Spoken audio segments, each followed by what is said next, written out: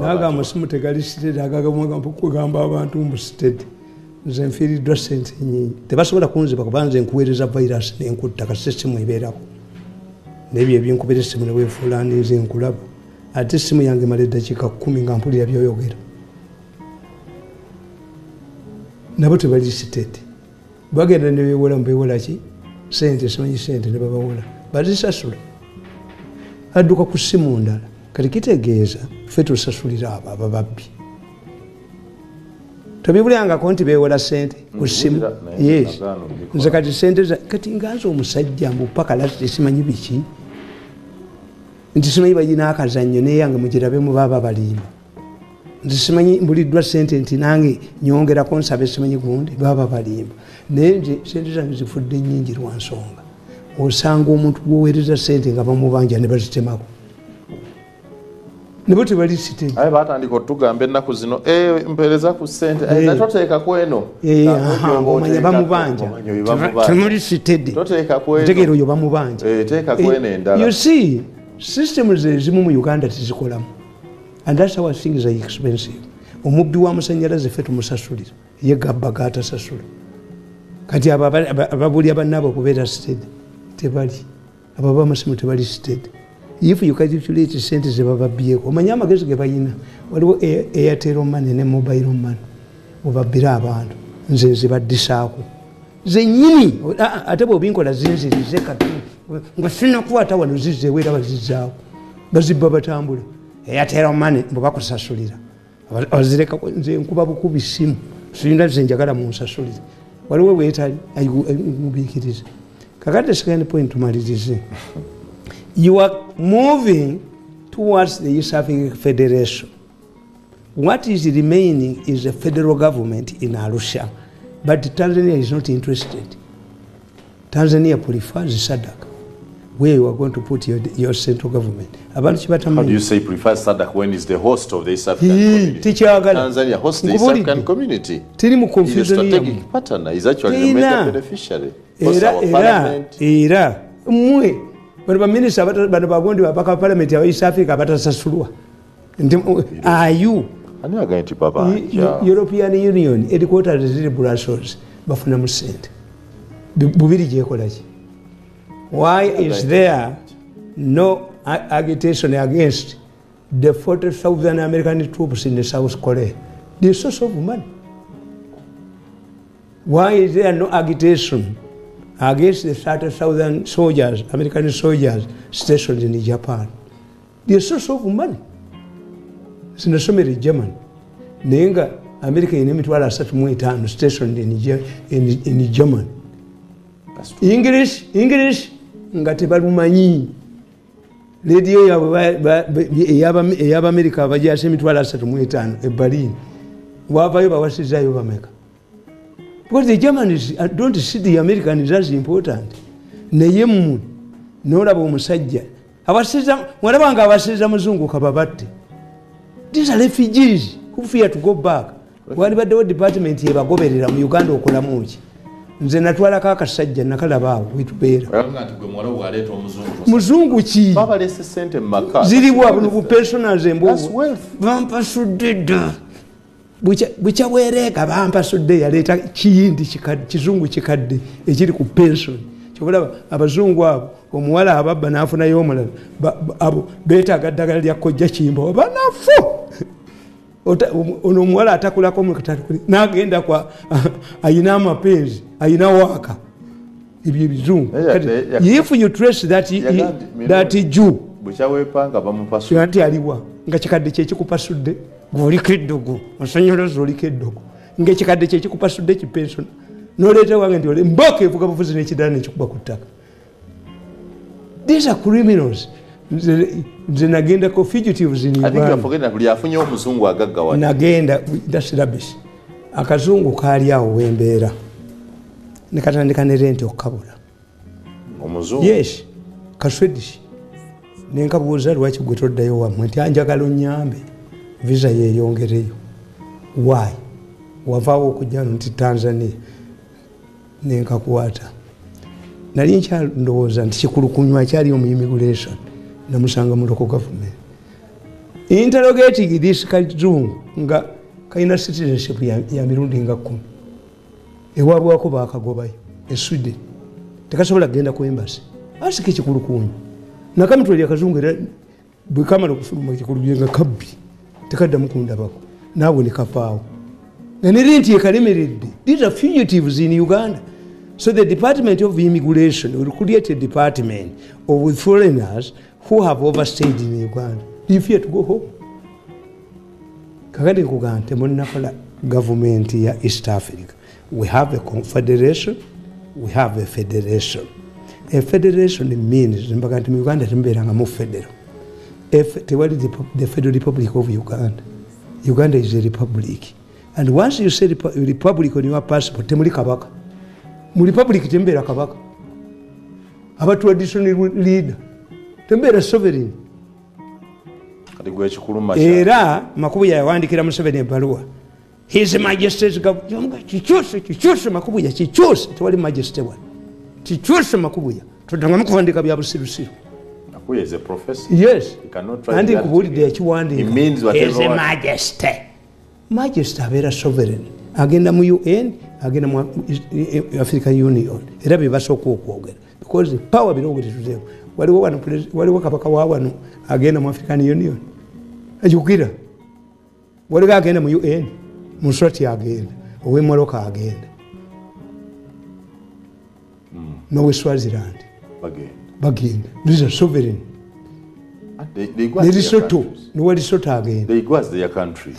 Anti bakabaka. Kakati waliwo confederation ne federation.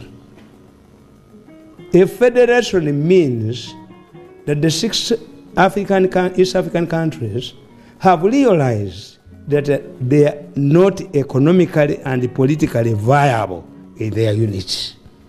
What they do is to surrender some of their sovereignty to create a new government. Beti kama yagamba nga mukugabana buye kwejjako nga naye takimanyi yasomera bwerere. Federal sikujjako buyinza sikugabana. Kuba kugabana buyinza. No, that is bwekola ko kino. Anti vulira. Ate federal government yesookawo teyabula decentralization. Yete beti kama yetamanyi decentralization na federalism. The devolution of power from the center to the right. That's devolution of power. A federation means Rwanda yejjako obuyinza bwayo bwa sovereign ne Kenya nani. Then they combined sovereign yekola East Africa. The central government in Abuja, the central government in Berlin, the central government in Washington, the federal government in Berlin. The central government is always at the center. Buganda was a regional government. It was not an entity. Kakati today, federal government, Museveni tajjajira bako, East Africa. Why do you predict? Anti-bali European Union yateekawo benchmarks. You must have democracy. Mumawanga gonna. You must observe human rights. Era Portugal yaliwa kugendayo. Batandika amawanga aga. Germany Uganda has democracy. Somalia oleta nini ebizibu byabo. Mbu when we combine it together tuyina population ya million luka. Ogambe ne Congo ogireta abeerire enkima zaabwe. Ogenda kutundayo beef. Kakati what is now here? Your federation tejja kubeerawo. But easy the traveling of people and goods and services. Kati bano kye batamanyi nti Tanzania kati esika nnyo by investors. Why? Teri corrupt nga Uganda. Ne Rwanda esika nnyo by investors. Kubanga these people say what the source of somebody's money to invest. What was sent is killing is our queen. Ezakabaka wa Saudi Arabia. Ne wawa sent is obwongo ngeza Birirade. Eza gundi ono omwami Bill Gates. Ne wabawo sente nzibe ngeza aba. Ne wabawo sente z'offshore ezabayaga. Zotategeera gye zivudde. The sente Bano Uganda bayina zirwa? Bano tebayina. Bano bayina nzibe. Ate bayinvestinga mu consumables. Olukwata project ne bagitundirawo. Atubbe ekitimbe kyomu. Wala bali bagala okubba ebintu bya hamu nga n'omulamuzi mwali. Nemba ba ne katuka ne wa Museveni gwe boyita obukyamu. katukwe omulamuzi akankana bwati n'amawulijuge ababeebo yabakwata n'abapanishinga ekyo bayinza kukwata nabulira abasiru ebintu bya hamu babitwala batya ate buli mulamuzi yenna ali guba naguwajja kubeera monitored by miso tebayinza kubikola a pre-judgment meeting was made and the judge but a pre-judgment meeting is illegal. Okay, why do they it's illegal with the interested parties? Akatambi Museveni yakafuna omulamuzi n'amawiki gafu zinatisi kati kankubuulire nti investor atuula mu New York n'ayita bamirundi be, if I have 1 million which I want to invest in East Africa nzitwala wanti Uganda is very corrupt. Kakati abasobozi beyongedde kubanga investing, and you see to invest in Uganda, to get an investor license, you must have ngogenda kuinvestinga mu Uganda $500,000 zikyuse mu za Uganda zikolaki 1.8 billion zisuubulaki to an investor according to Uganda's definition. An investor alina okuteekawo nga tisiza cash olukwata poloti nagitula tulaba abo abasajja abakwata lina ettaka lyawo bayitayo ntinda nti bagenda kuzimba amayumba newuunya abafere. When Museveni met during the Commonwealth, met Gordon Brown raised that issue. This is a Scottish company. Giri fake. Their interest, their interest was get land, but it's a memo plots. But now Uganda kasaba tegeranti obabye. Bakuba abantu emigao. Obusajja bukadde babukanyuka. Mu Uganda kasito babonya. Nabo balugonga bajiroga. Titambula. Oloza bajiroga bro. Kujire sente. Kodi ngaba nababonya muzata. Nti amujikaloya kamujiba je wange ngusimule y'omuzimu. Ukakube kugati iwange katono okujeyo muzimu gwa muzata kyangule gwerwanako katono nnyo kubagirayo ate omuntu bwadda ku nsafa nanga bwe yali nze mujja kutawana nange nga nfudde era Mugabe yagamba an African is more dangerous in this kati ze mama wange agamba ajje nisina tufuna maanyi gatambuza lukendo luno naye nga muzimu gukubye omwana tinyoka ayagala ogenda olambula okivuga kiro ne bwe baliwo yayagala nnyo bbaawo n'omuloota ekiro omanyi kyokola okoleza kabiriiti ntoddanga wafa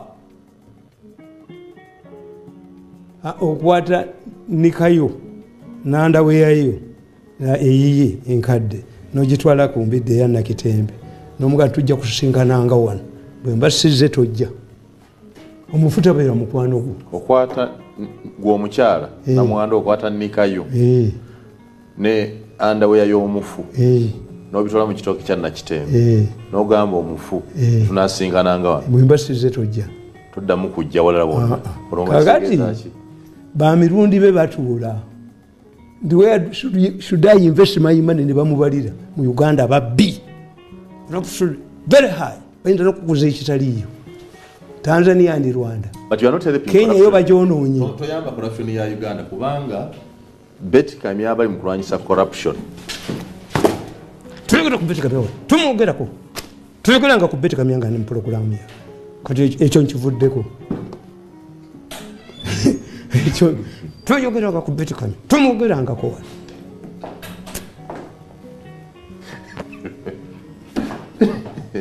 Miruli. I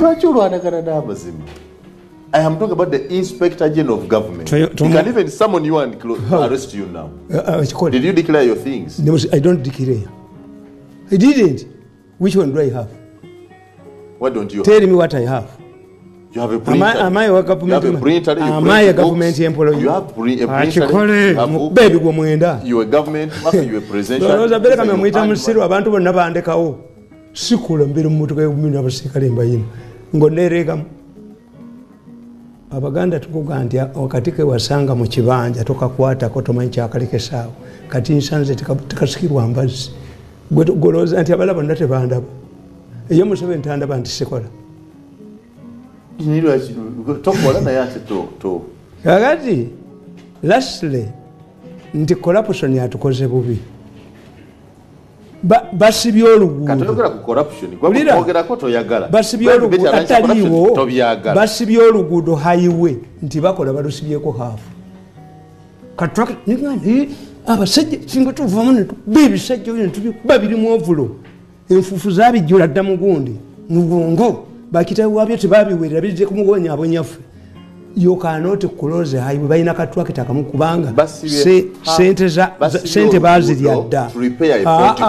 Let me tell you, mu Europe ekibuga bakyoza kiro, enguudo ezo zikolebwa kiro, abantu bakola emisana naye omukazi aviiriddemu olubutaawo abaana tebasomye nkakanagali enfuufu ne katwakita kamu kubanga sente z'enguudo bazibba kiro baba n'ekimotoka ekiriko ekitaala ekinene bamala ne balukufulamu anti sente bazibabbako oleka baleeta butwakita. How can you construct a road ng'olina katwakita? Beetaaga miggo nekitwakita ne mukyokya. A woman has aborted there, not aborting kuba aborting yabakikoze a miscarriage. Yeko gino ngadda mu ntebe yeko gino you were lucky.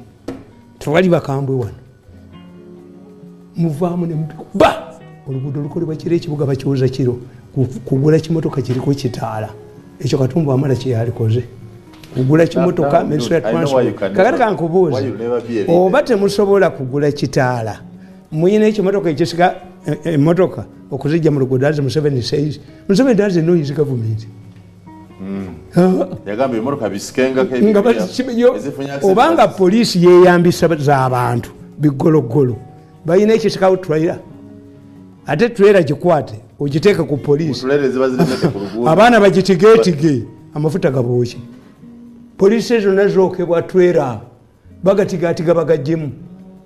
He doesn't know the government nti okwate trailer erimu amafuta ogitwale ku poliisi poliisi ezigwawo mu myezi 6 nga bagatigaatiga bagajjemu nga bagala okubba amafuta. Ate abo abasajja abasumaali abo balina sisitemu gyemutamanyi.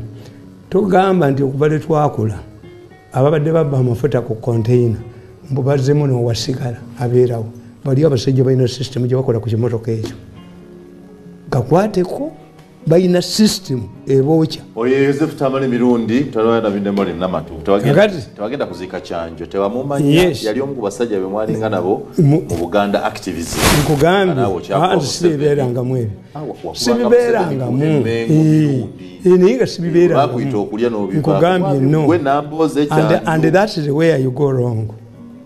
Nali ndowooza nti bano beetaaga knowledge era tebangulangako.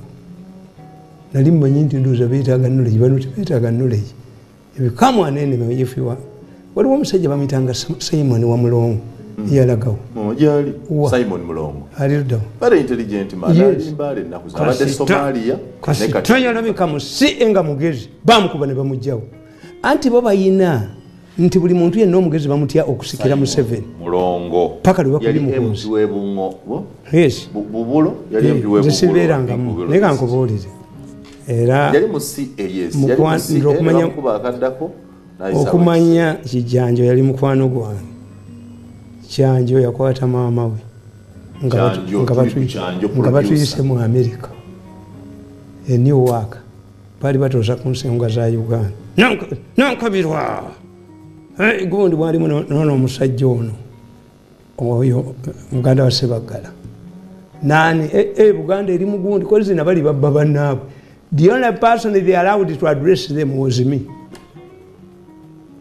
Mirundi ayogere nayogera gundi yali natwalira akatabo kange ebirungi Museveni byakoledde Buganda bakagula ne bakamalawo abamu ne bakatumya nkabawezesa nga naye olukiiko lwonna luli anti Museveni luli anti government. Kyanjo yatwala maama we. Kyanjo was offered to take his mother afudde alabyeko mu America ne byalugaba afudde alabyeko mu America. Kyanjo yatwala maama we mu America nga si mulwadde just kugenda kulamba bamuwa abababbi babba bannaabwe nti Buganda baginunule bali mu America babbi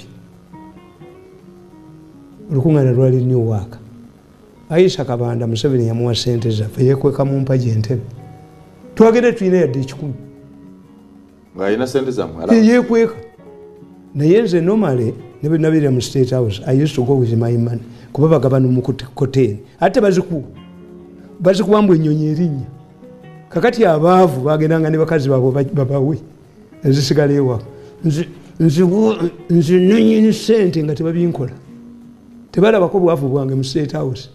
No, I've never been omwolo since I was born. Ekitegeezezza obwavu kuyombera 1.7 million ate obanziganye baleese $37 million nazigobye ng'okubira akatambi nga tuvudde wano ne mulaba nga azitwala Kalugiri yazimutwalidde mu Serena nti akasajja kaganye ate professor yamala mugamba nti I know that man the moment you link money to leave Muhozi tajazikwata. You started fighting me in 2014. Was Muhozi there? So this is rubbish. Bademu banimu mvewa Muhozi banimu ndikidoli bademu bachinimu.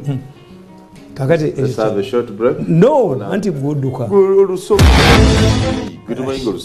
Kakati chanjo mbadde tumanyiganye.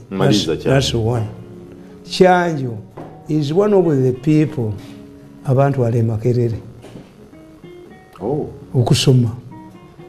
Chanjo n'omwami omulala balina group yaabwe. Nga tutulawo opposite n'egundi bayitangawo akamba we zaasimbanga.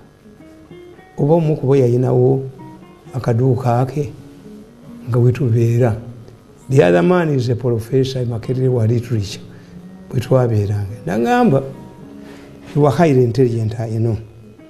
According to your contribution, but education is valid in certificates, diplomas, and degrees. I went to Makerere. Some of the money was paid to me by the president. Did the president know you at that time? Era president we yanyanjula. So again I'm State House ngate wasoma. Wasoma na State House. Before Museveni yandabanga mu press conferences. Omanyina sibawone Museveni sente. Museveni yagamba ngenda kutta koni mu myezi mukaga ne mugatukisobola. Naga tubetingi. 1 million each. Ere kyamulema. Yazikuwa. 10. Abuga president agaba million yemu. Buzo na Pito. When he was introducing me to the workers of State House, Yabaga, this is my son. I paid for his school fees. I want him to work here. That's what he told us. Omusajja yakwagala nnyo naye no jogo bene ndi bajjamu balina strategy bamala okubba bakujeno ne baleka bakasukambu baddemu bakozesa byebakola bakadaga byebakola bano nakyo byebakola nabasadinga emyaka. Why don't you study your own conduct in State House and you blame others? Ejogo lyabwe aniko batajoze demand was situated that's the second thing I know about Chanjo. Chanjo mugezi nnyo abadde mugezi nnyo. Chanjo started in a humble way. Chanjo yagenda Masaka SS nga tayina sente ava mu family enjavu. Ne because of his conduct yafuna omukyala akola mu canteen n'alabirira Chanjo paka university. Ate Chanjo teyamuddukako. No.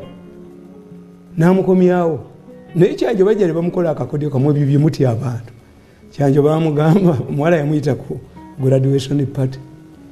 Vatu kayombo sheka n'ayimirira. Chanjo nkuwadde muwala wange ono babawoowera wano Chanjo nakkiriza. Ate the woman died earlier. All Chanjo's manager yajayo nga gratuity omukazi yagenda yafaaza onoonyezo. She died earlier. Huyu Chanjo nakola kampuni nga bagita Symphony. Symphony ngekuba ebipande nagraduating okuva ku Kiseka Road nagenda akola okuva Kabalagala awe waddawo ngewa abasajja balaba nateka ku office ye y'amaanyi olukyanja akula. Era I told one of my friends eyamugulira kano namukozeka yabadde namugaye ebintu ebyo contain the mob. Me, the way I know, government did not poison the chanjo. Did not? Government did not poison the chanjo.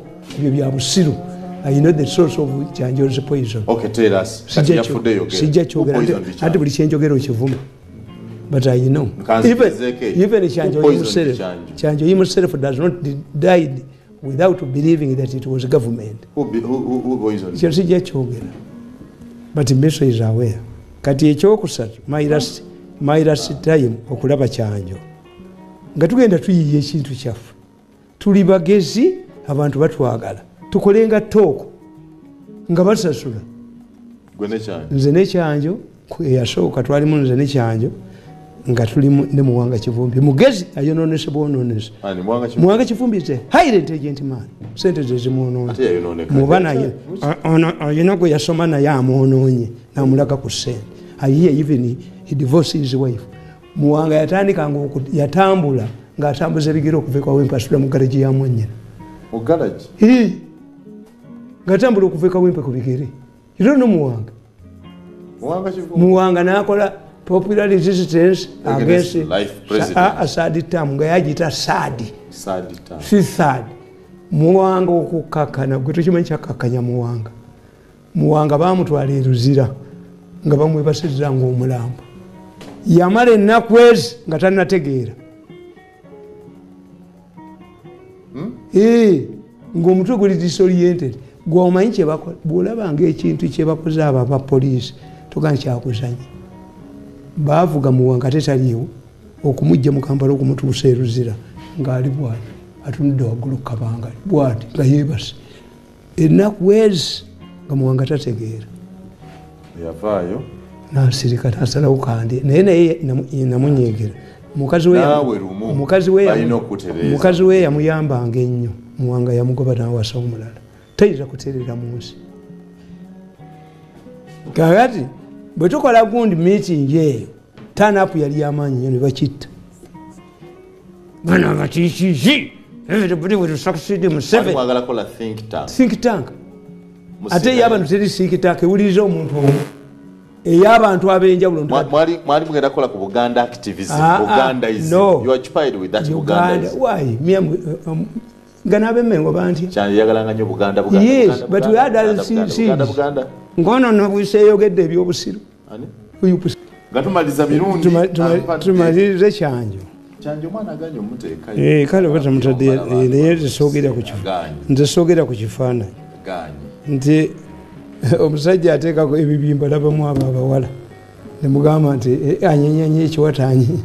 Ate ananyenya ekiwato nga bamuliko waggulu. Akinyenyezaabwo. Kakati ebyo bye mugamba ebyebiwato simanyi yanyonye ebiwato. Kakati kyanjo finally ndowooza. Nze ekinduma ku bakyanja abo butawandiika. Waliwo Jeno Mugenyi. Jeno Mugenyi ne Kajina yali amugobye ku bizimbe bye. Naye ng'agenda kupangisa wala ne gono si mulokole. Jeno Mugenyi ono gumulaba akankano. Obulwadde si yabweyiisa. Jeno Mugenyi ne Mbadi be basooka mu anti bomb unit, terrorism unit. Ne babatwala China nga ebyuma bya China biri crude bye byakuba Jeno Mugenyi nervous system. But many people don't know. In fact, it would be government. Wogende wa Jeno Mugenyi Katonda ayamba abantu. If he was not making his money singa yafadde. Wogende wa Jeno Mugenyi omulabe. Ayina ba dokita nga 10. Abamuyamba tuli. Nagendako n'omuntu omu wa Jeno Mugenyi yavaayo akaaba. This man is going to die. Naye omanyi sente zakozesa olunaku. Kajina yali amugobye mbizimbe namala kumwasa. Because they don't know the people's history. It was the state that took this money to China and subjected to crude methods as our China at that time. Yasoko okutugula bomu Kampala. Very handsome man. Omanyi nnyo Mugenyi. It would be the state to naye weewuunya. Tiateffe. Fe tugende wa Mugenyi n'atuwa sente. He's a very generous man ne mukazi we. Very generous. Naye ate fe tugendeyo n'akola. Emmotoka tonna weeziri. Ez'ebbeeyi zonna atazivuga. But people don't know. Nagamba Jeno Mugenyi. I will come here every Saturday or every time onnyinyonyoleze nkuwandikire tuyina biography n'obutography. Many people don't know. Bamayanja nkanji babu mayanja bonna basemogera bamayina controversies. Agenda nakanti ate kye nakola wano nakinnyonnyola nti ekibuuke laga ekirala ffe tukwagala mu history eyo. Kakati oyo tawandiise nsibambi apolo teyawandiika okujjako obwa university. Bano abawandiika bakatulebe bani. What is a person writing is idle. A person abadde mu gavumenti natandika okuwandiika ebitabo aba idle. Museveni admits ti bwe bantwala mu regional corporation I didn't have simanyina kye nakolayo. Zijjukirayo meeting bbiri nga bamugye mu defense binayiisa agala zijjukira n'ebintu bibiri byenseefika sibe bali basharinga ki. I started writing my book Sowing the Mustard Seed 79 ngali idle. All of those people are idle people. Kati kyanjo tatuwandiikidde naye kyanjo baamukola bubi baali wadde mutabani we nasigala ng'alina kaafunayo ku bwemu mukulu gyekolera sente zikyanja alina omwana omulenzi omu onule ogu ye is a successful businessman naye familia ya kyanjo yaweddewo yagibaddemu era bwendabye bino ebyamuzaata nga batunda anti bagezi kakati amanya amagezi ge bakoze bagenda gamba Museveni nti ewa kyanjo batunda njokola nkoleze akabiriito bakalooya kano n'entwe yakabaka bebigo mwenda kenkoleza kakabiriiti ku kabbuli kagwa ebigo mwenda ensimbu. Are we safe? You want to battle lawyer through witchcraft? Yes. Are we safe? Nti ffe bali tuziika nze mu ddaami lyange ligamba omwana alitunda we banziika batundako ekintu kyange kimu ne bagula abatebe ne bamukuba ne bamutta. Mwekiri mumayiwiro omwana alitunda we banziika banne bafunangayo ekintu kyange ekimu ne bakitunda ne bagula abatemu ne bamutta. A dead man cannot fight for himself. Edda abazungu bateekawo disturbing the dead. Naye bano kaluuya ne kiipa mugye nga bakubira ebigo mwenda n'abaana bakomu bakubeka bagwa ensimbu. Mu ddakiika aga nkakuba ensimbu ako akasajja. Nze nzikiriza mu witchcraft. Nawandiika ekitabo The Role of Witchcraft in the Malicious Society. Byebyaggweyo mu State House. Ate baneregeddeko bafunyeemu. Akulya investment katagenze na Museveni. Bo be bafunamu balumba ekkanisa ke bakube bamalewo. Kakati kana akatabo kyanjonga mu mazi. Kalabo kana mukalaba. Kana akatabo mukalaba. Kano. The what? The people power. Our power. The story of Bobby Wine and the story of grasshoppers. Bobby Wine omulabwe namuwandiikako. Nakandika ku Bobby Wine obutabo 217 nakano kitwasoma jjo nakano. Kano nakati okukafulumya nga bijja kumbetenda. Nabaga nti Bobby Wine nuupu gyakutte kibbo kyansene zigenda kumugendako. Chiti. Bobby Wine and the soul of the grasshoppers, people power. Bakawandika nti. Kano saakateekako nnaku za mwezi kuba kaite kagenda kufuluma. So ensenene zikyasibitegedde. Ensenene ozimanyi. Tolabanga Bobby Wine akutte ekibbo kya nsenene namugazi zijja mugendako. I predicted nti nuupu nsenene zigenda kumuddukako. Yes. Nene manya mu kiseera ekyo baba binzita. Byali byagala nnyo bikukuba. Nabandika mu 2017 ne baga nti Bobby Wine is it a revolution or mere victory? Ne bandikira nti Bobby Wine agenda bata wine. Ne bandikira ko tear gas ti Bobby Wine tear gas wa government. Bobby Wine benefits era na abatawanya. Nababuli nti Bobby Wine yali mu group gundi gyayagala ennyo. Boganti nsene zigenda mugenda. Kitegeeze kubanga ekibiina bina kukiyingiza. Ate ba MP abagwa. Ate ba MP abagwa. Bobby Wine anoonya kavalinga sisha abaganda. Nabali babuuza abakabire nti era ajjayo yagwa ekyamusuula okimanyi. Naye Bobby Wine yalowo kasa yaleeta kimutwe. Nibiro kimutwe ekyo kyekyamusuula. Kati badde nkwa report. Yayingiza Paulo Mwiru member kati member wa kibi achenga member noga nti ntandika bandi naye ntandika abayimbi abagwamu nemuwanga olya mmere kingo osoma kati nkweba yawandise abo bafu bempya abagwa abo bafu ate bagwa bayimprovinze kati balowooza mbwe ekyabasuula kubeera mu kibiina kirala mbo naffe tutekemu bali abasajja basiba people power strategy ya Uganda kasamulaba omuganda temumukiriza kukola enkoloki eziwalala ne DP bagenda okikola Buganda gye mwa isolating Buganda suffers from what we call a buggy. Now oli muto mu byobuzoza nti omuntu wagwa tabana value. No.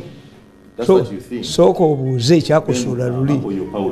Oyo toyina magezi yogwa. Tuyinza kuleeta bandi mu baagwa. Ki ekyamusuula sente zamugwako oba ennyimba ze tebakyazaagala. Yes, yagwa.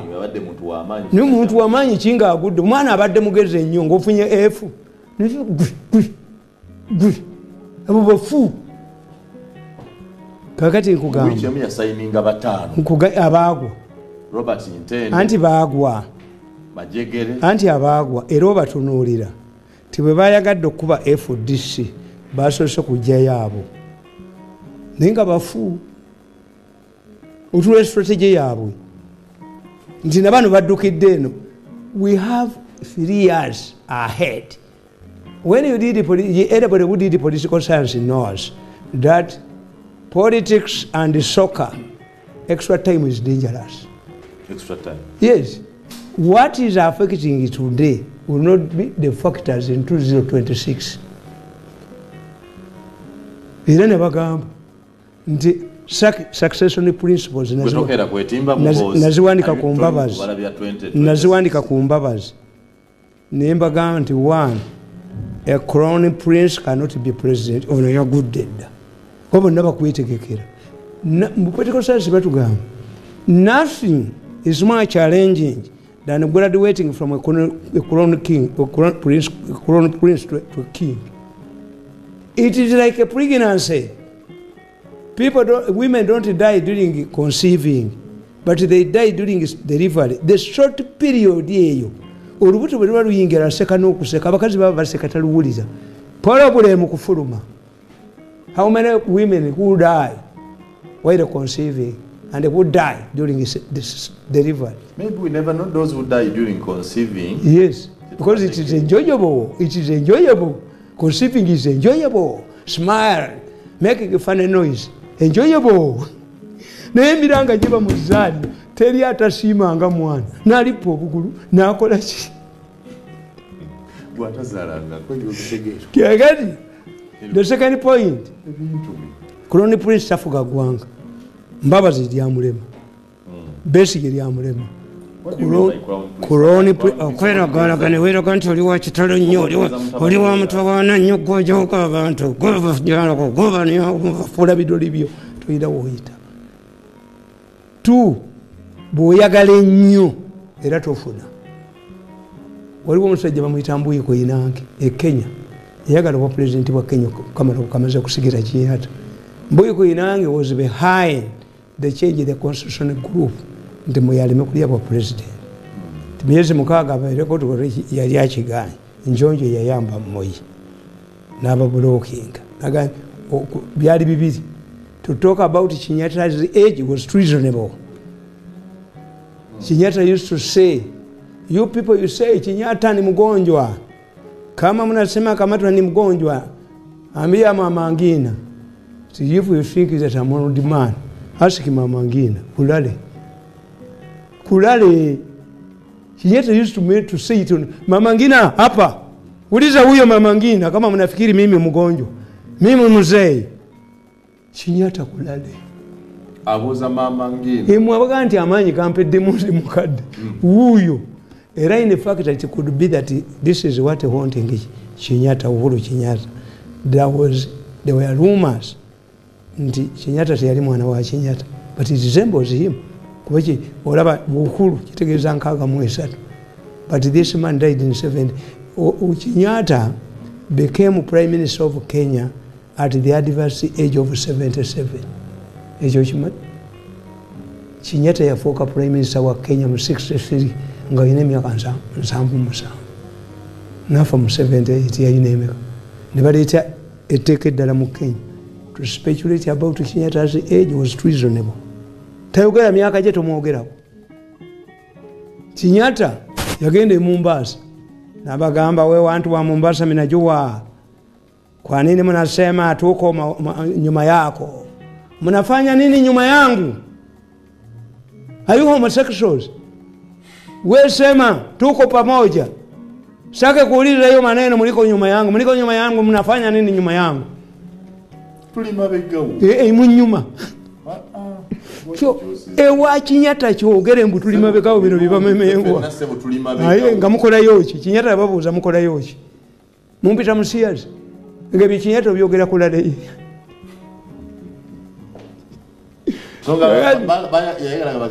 Kakati badde nkunyumiza Mbuyiko inange yatta banne bonna. Tomu Mboya, Pinto, Natanani omuna, ne Jeje Kariuki. Yalimba Kenyatta nti agala kuwamba. Jeje Kariuki yalina sente nyingi nga tebamanyi azijja. Olwokubanga yali mwana muto. Kenyatta bwe yasoma bwe yatonanga emitwalo 5. Nga Jeje Kariuki awayo million. Kulalo was a young man, his source of income was not known. Kakati Kenyatta ne batega boom mu buses zigende mu Mombasa. Namuga Jeje Kariuki yabikola. Kenyatta n'ayita Kariuki n'amuvuma nnyo n'amukuba empi n'alagira bagende bamutte. Ne bamutta ne bamusula mu Ngongo Hills mu basula gona. Popular Daily Nation ne lukuba Jeje in Zambia bakibateka. Oyinkira omulamo ne bagusanga mu Ngongo Hills. Eyo nation yatundako kopi 5 paka ne baoverhaulinga editiro ngamo tabwegenda okuchanginga editorial policy. Kati Kenyatta amala okutta Jeje amutera wakakiiko. Andi akakiiko ka parliament akateekako omusajja omulalu mukambwe ata compromising bwa mirundi bamuyitanga Shikuku. Okumanya nali njagala Shikuku yakwatako mu 75 nakwata Segwanga ya Kano akabana nagisala kulale nage njisi ne bamuyona ne bamutwala committee ne basinga okutyekeja era mo yamuyita yamuwa minister era ngayomberamu obongo bwe buli oriented ku opposition namuyita namugamba nti gwe oyagala why are you disturbing my government namubulira mwina amugamba pereka wiyo committee namugamba new committee or old committee ngaya omusibe yabuze because I've been in a committee for many years. Maybe you are taking me to new committee. I don't fear committee. Shikukunga buli moi president. Point blank. Why do you? Where do you want me to take you? Nyumbani. Dole wagawa. Ira namuta.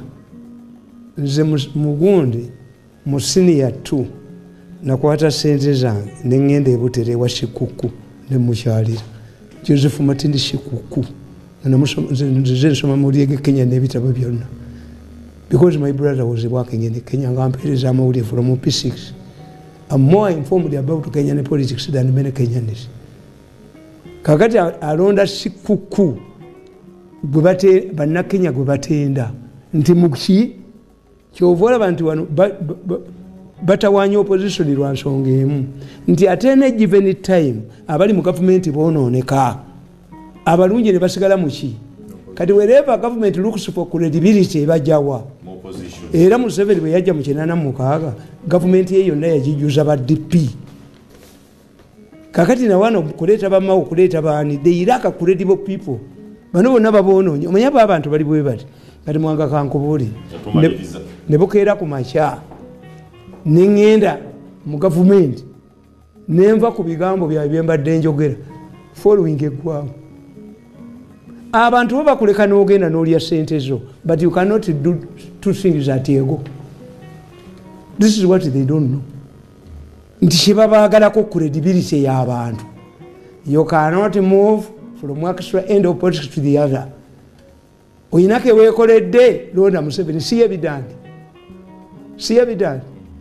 ate ojja omuvuganya okoleki Mbabazi yagamba nti omukulembeze abeera omu mu ggwanga si kyangu nnyo okufuna mukulembeze mugezi nga Museveni ate okomawo omuvuganye beerabira